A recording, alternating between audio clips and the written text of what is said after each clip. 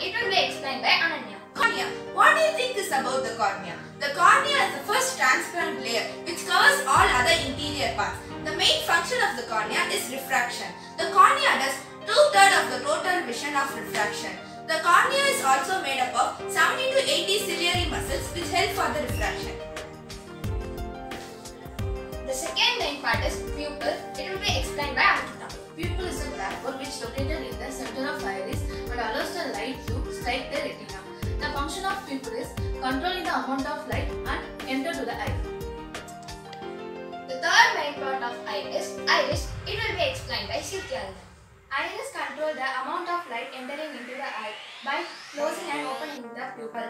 Iris uses muscle to change the size of the pupil.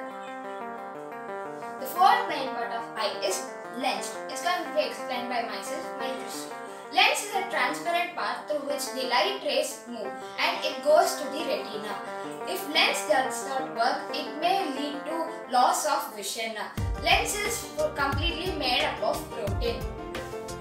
Sixth main part of eye is retina. Retina is a light sensitive tissue. The lights absorbed by the lens go to the retina. The retina usually takes the inverted image to the brain and the brain straight up the image, and that's what we see. Retina usually appears red or orange because there are a lot of nerve cells behind it. Some of the problems that may happen when the retina is disordered is the straight lines may seem to be wavy and the colorlessness will be happened. The sixth main part of our eye is optic nerve.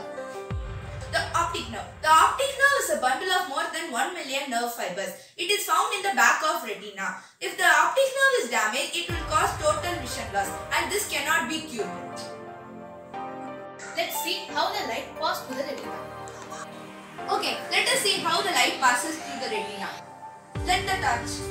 We can see that now the light passes through the lens. It is a convex lens which acts as the lens of our eye. This is the model of our eye, and the light passes through the eye. And through the retina, the information goes through the optic nerve to the brain, and the brain sends the images to us, which is what we see.